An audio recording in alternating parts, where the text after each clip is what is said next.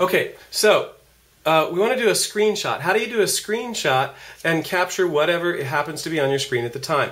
Like, let's say that I am doing a tutorial, and here we are, and I want to capture this little menu, which only appears when I'm ready to select or paste things. And what I can do is I press this button here, the on-off switch, and this button, the home button, at the same time. You don't hold them down, or you don't hold them both down, or you'll reboot. You just go click, okay? So I'm going to press them both at the same time. I go click, and I made a screenshot. So where is the screenshot located then?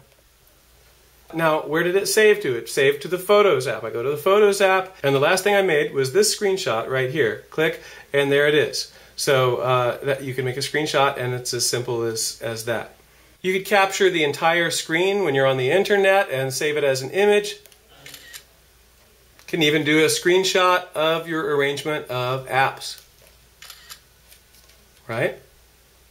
And there it is.